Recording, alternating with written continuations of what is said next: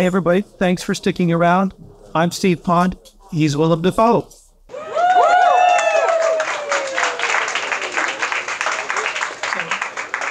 Welcome. Thanks for coming. And Sure. this must be old hat for you being at the Cannes Film Festival, right? I've been here many times, but you know, it's always different. It's always new. It's we're always excited to be here, and then we will show me because I'm always here for a different reason or for a different show. I've been here in many different capacities. Been here when you know, with films in competition, films in sidebar. I've been on the jury, which was a wonderful experience, and now I've been here also just, you know, attached to movies that were looking for finance and that sort of thing. I mean, I feel like you're here in many different capacities, just in kinds of kindness. I mean, we didn't plan this, but we seem to have a theme today, which is we're interviewing people who have played 3 roles in their movies. Because we had Diane Kruger here, and she plays 3 roles in The Shrouds. Wow, I didn't know. Yeah.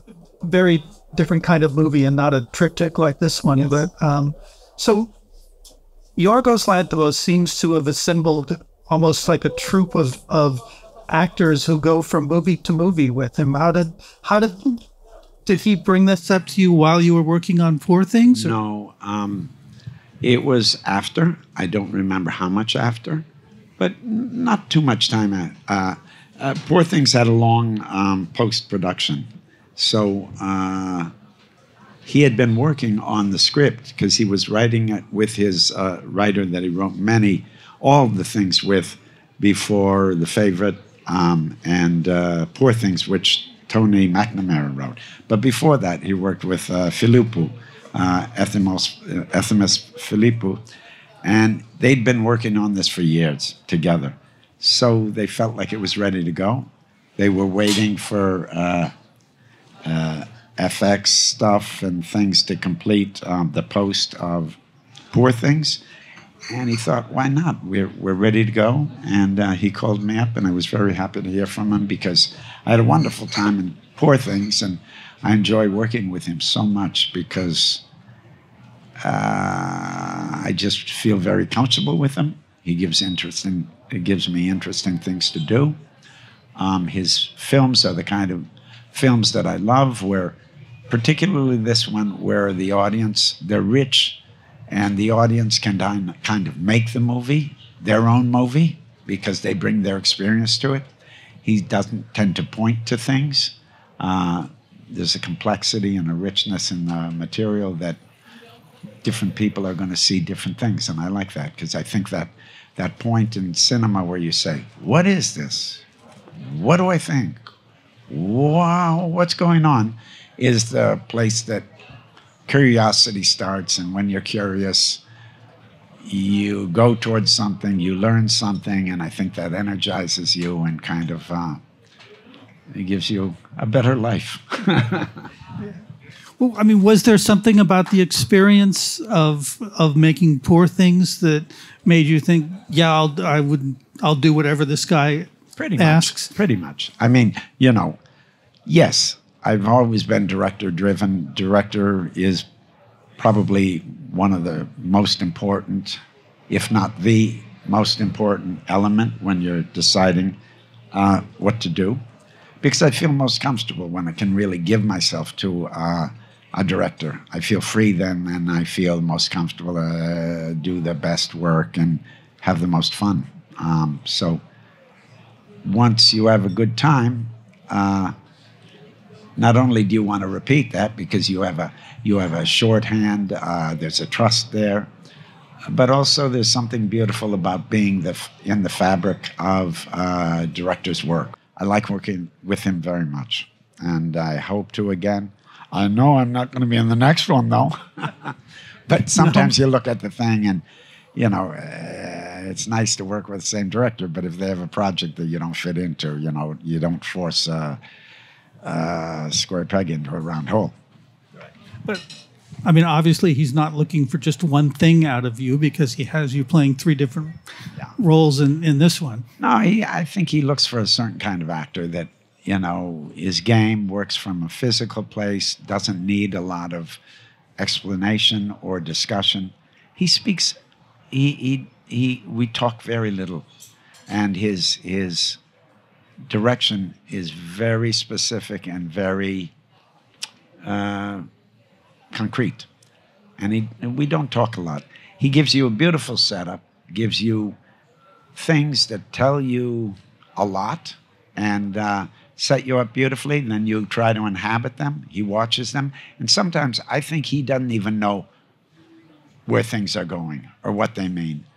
But he's very responsible in the respect that he owns everything. And he's very, he takes care in a beautiful way. Well, so in this one, like for the first 55 minutes, he has you basically as this boss who controls everything in his employees' lives, down to who they marry and what they wear and you know what they do with their Ford Broncos at midnight. And then you're a father who sort of comes in and then boom is gone, and then you're a cult leader in an orange Speedo. You have to see it.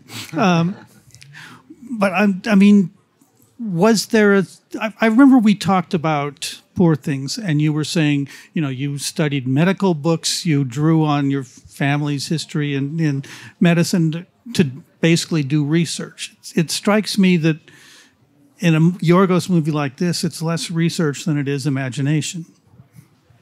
Well, it's all imagination, but this one, you do research when you feel like you need to find the authority to pretend. You have to learn something to engage you, to bring you into that world. And there was a lot to work with in Poor Things. But also, there was a pleasure to, because it's a period thing, it's very different. So you don't want to be in a certain kind of head to enter this period world. So it was fun to look at all these period medical things and deal with period medical instruments and things like that. For this, it's contemporary. It's, in a way, you know, you didn't want huge differences in the characters. They're thematically linked, and you don't want it to be a show. You don't want it to be a show of an actor's, you know, ability to do many things. What you do want to do is you want to serve the story. And my job in each story is very different. Sometimes I drive, sometimes I'm a linking piece, sometimes I'm atmosphere, you know, and that's a very different process. So I didn't feel the need to do so much research. In the first, I don't know how many of you saw the film, but like in the first one, it's well written. So the writing is really something to follow, and then kind of the powerful businessman controlling the controlling businessman world is something in my imagination. I don't live there, but I got an imagination about it. And then another one, I play a father.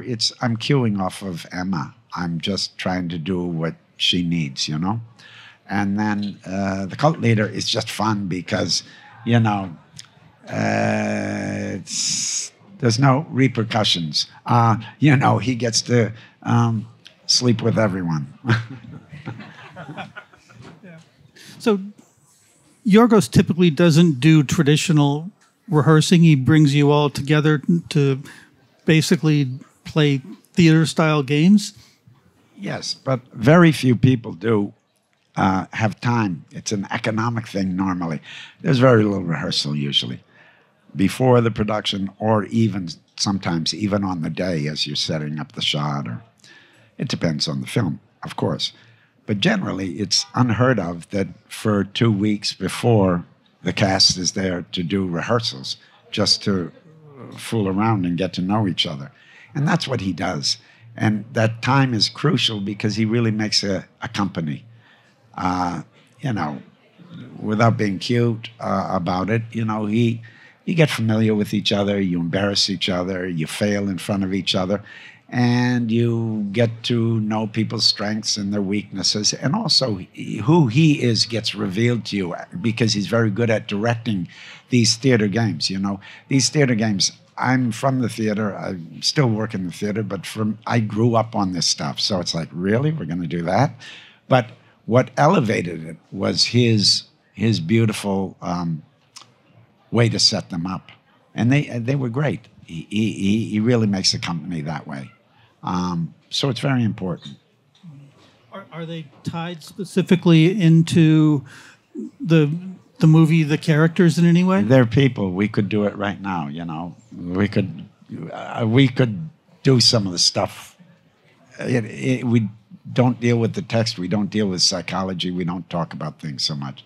We may deal with the text, but we'll use it as an abstract thing, as words. You know, not try to explore character and meaning, just to get familiar with it and kind of take, kind of not create associations, but just be free. Have those words become your words. You know, if you do something enough, it becomes yours, you know? And particularly when you don't attach meaning to it. It's like basically the training that you do as an athlete or a dancer. You know, you do these things, and then it gets in your body, and then you use that as part of a language. Right. So I know that he basically filmed the three back to back. You did one story and then the next. Were there breaks in between? Did you need to reset or a weekend? I mean, this is we shot quite quickly, and yeah, it's not a big budget movie, so it was pretty chop. Yeah. Was that? I mean, you know, there's sequences that I wasn't in. So one thing that it was kind of fun. I'd seen a lot of his movies before, but while I was working on it, I normally, when I'm working on a movie, I don't feel compelled to or even want to particularly watch movies because I don't want those things in my head. But I watched all of his stuff all over again in my downtime while I was working on this movie, and it was really fun. It kind of cemented my thoughts about him, and also I remember when I first saw these movies matching how I felt about the movies then and how I felt about the movies now, because in some cases there were big jumps. Yeah. Okay, so which Yorgos movie changed the most in your head between the first time you saw it and this time? I don't know. For some, I really loved. I think I appreciated much more on a second viewing Killing of a Sacred Deer, which compared to the early ones, Dogtooth and some of the very early kind of experimental ones and the shorts and things like that, it's sort of more conventional, but I think it's a beautiful movie. I felt like there was a lot of the DNA of Killing of a Sacred Deer in this one. Yes. Yeah, they're both kind of Greek tragedies. I also feel like the original title of this one was "And," right? Yeah, which is really good because we're shooting in New Orleans, which is a beautiful place and a very particular place. And I'd be walking down the street sometimes, and it would usually be working class guy would see me, and he'd say, "Hey, Will, what are you doing, man?"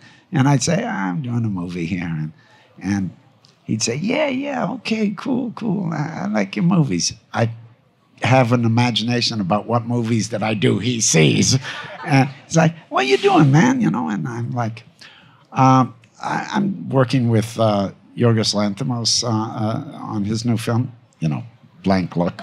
No problem. What's the title, man? And? Yeah. Okay, but what's the title, man? And? Yeah, and what? I mean, what kind of title is that, man? So after a while, I learned to say when that would come up, I was like, it doesn't have a title yet. I mean, I have to say, once you've seen it, "And" is a perfect title, but... a little bit, yeah. But not so good to entice your friends to go to the theater and see it. Right. So you go to switch to kinds of kindness, which is not a word that I would associate with any of the stories in this film. Well, let's face it, it's an ironic, beautiful... I like the title because there's a lot of brutality in this movie. And, you know, to give it an ironic title kind of allows you to imagine it or experience it as a black comedy, a black social comedy. Right. Now, I wasn't at the press conference you guys did yesterday, but my understanding is a lot of people... What did you think of it? Better than most, right? It was okay. I said I wasn't at it. Sorry. Eh?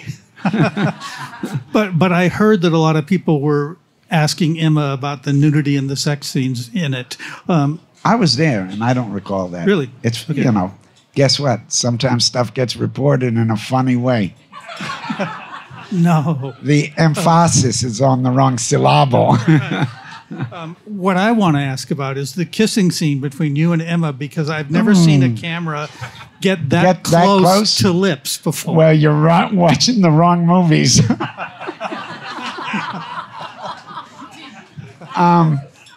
Yeah, fun. You know, I don't know whether to tell you this. It's kind of fun, but you haven't seen. Not that many people have seen the movie, but no, I won't say it. Oh. No, it's a spoiler. Go see the movie, then I'll tell you. No, it's no good. No, it's no good. You don't need to know. But yes, that was very fun to do, and I love Emma. She's beyond what you think. If you like her as an actress, she's, for me personally, and you know, it's kind of not fun to have other actors gush about other actors. And I always have a hard time when people, you know, say, how was it working with so-and-so? What are you going to say? They were a drag, you know, they're selfish. But really, so it's no fun to talk about other actors. But in this case, I can say she's really special. And the thing is that, I mean, it's clear from her performing she's special. Because she's free, but she's also got chops, you know? And that's the combination you want. You know, to know how to go between control and abandon and know what the right measure is. But above all, I like being with her because she brings out something in me that not everybody brings out. And that's a kind of playfulness and a kind of sweetness that I don't always have. Yeah.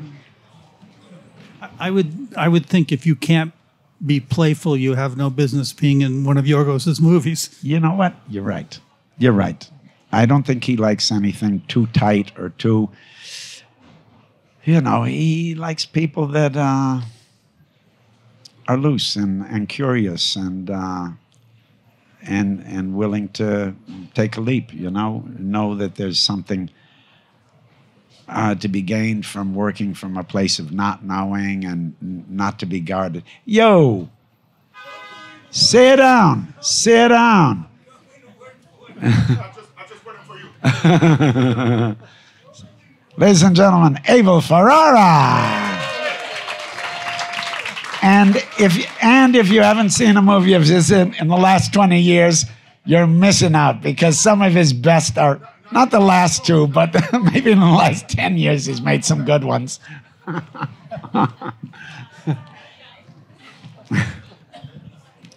Okay.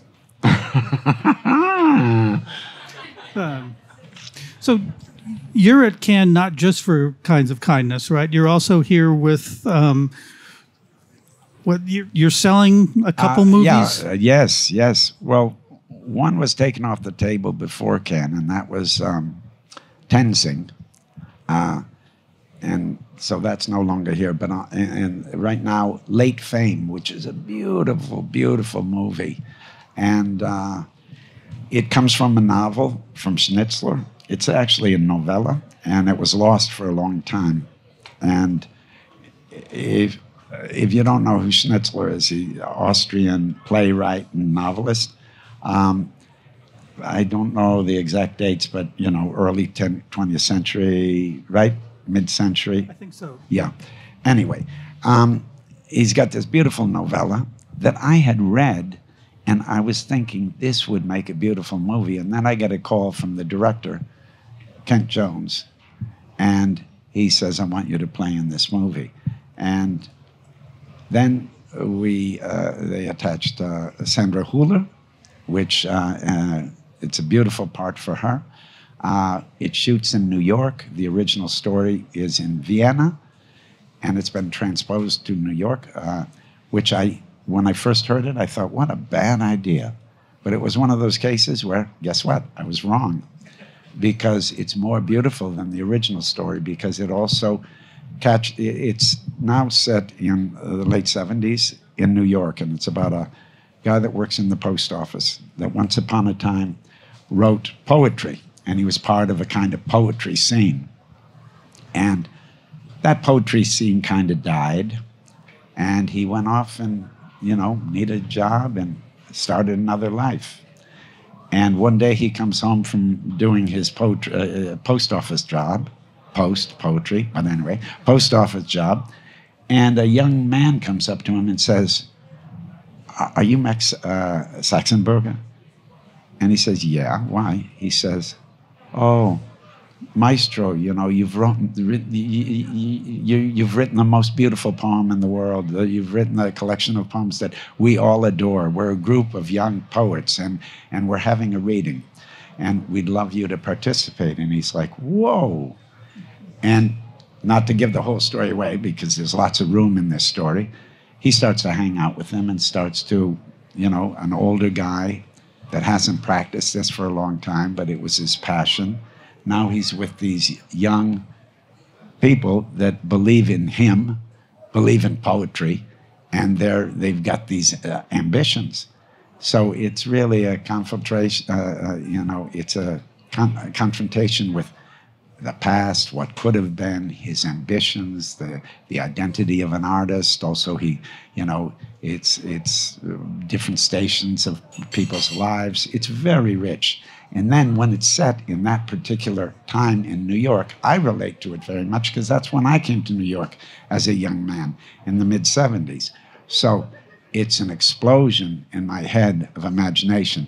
Plus, the screenplay is a very beautiful screenplay written by Sammy Birch, who wrote May, December, for example. So that's one project. But very excited about that. We hope to shoot in the fall. And I saw a synopsis that basically said it was. How did I do on the synopsis? Okay, I'm terrible at that usually. I just saw like a 2-sentence thing, so you told me a lot I didn't know. I think I made a mistake. No, I mean the phrase that I remember was, it's about the illusory effect that praise has on the soul. How could I forget that? That's what it's about. That's the problem. I never know what things are about. You cut to the chase more, but as someone who's you talked about relating to it, as someone who's had your share of praise thrown your way, is it? And the other part, right, comes with the territory. I mean, is public attention, can it be scary, damaging?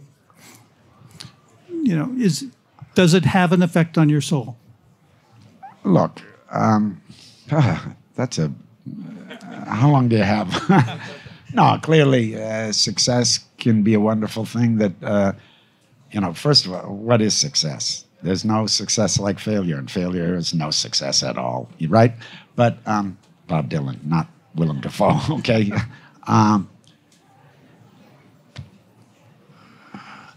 Success can corrupt too. It can be the end of the line. It can play with your kind of pure ambitions. You can start to focus on the wrong things. But success can also give you energy and contentment and make you feel strong and give you the energy as well. I don't know. That's why I do these movies, to figure this stuff out. And guess what? You don't need to have an answer, right? It's all about being engaged with the question, and if it's done in a sincere and engaged, sincere way, then I think something happens to you, and that's what a performance is. And the audience, if you're transparent enough and if you're doing it for the right reasons, they'll feel it too, and they'll take on your experience And that's the way to share, not by saying, this is what I think. What do you think? It's, I'm going through this thing. I don't necessarily know what it means. Come with me. It's going to mean different things to different people. One last thing. I ran across a mention of a Q&A you did with Roger Ebert at Cannes about your career of making more than 40 movies, and that was in 2000. That's like 24 years and a great many movies ago. Yes. And I wonder, at this stage, I mean, you've been doing this for as long as you have, at the level you've been doing it at, is what you're looking for out of, acting, out of movies, has that changed a lot over the years? I'm sure it's changed, but it's not, I'm not sated, I mean, it's still mysterious to me. I still,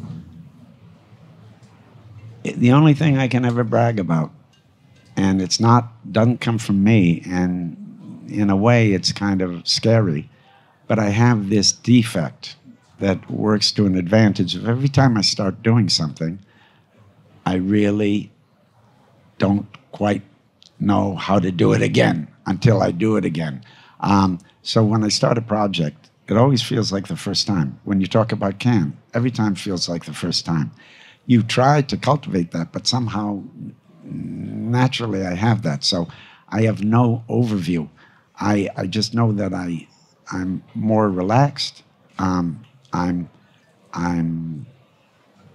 It connects with my life more. I know why I perform a little bit better than I maybe used to. That shifts. I think it's natural with getting older that when you're young, you're trying to make your way in the world. You're trying to stake your claim. You've got an identity. You've got to say, this is who I am, so you can go forward. When you get some years behind you, you say, well,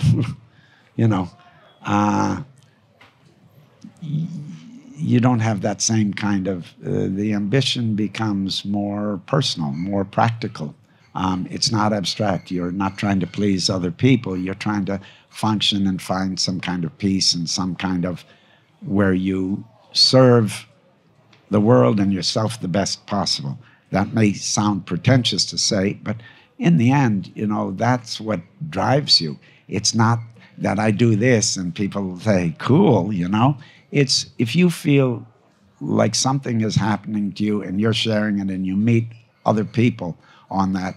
I think somewhere in my most sentimental mood, I always feel like we're put on this earth to, walk each other home. That's what I always think, And if you really believe in that and you really practice that, and I don't all the time, nobody does, it's really hard, I think that's a good life. So that's my response to making movies. I mean, so I look for those opportunities. Hopefully movies change, I change, the world change. Who knows?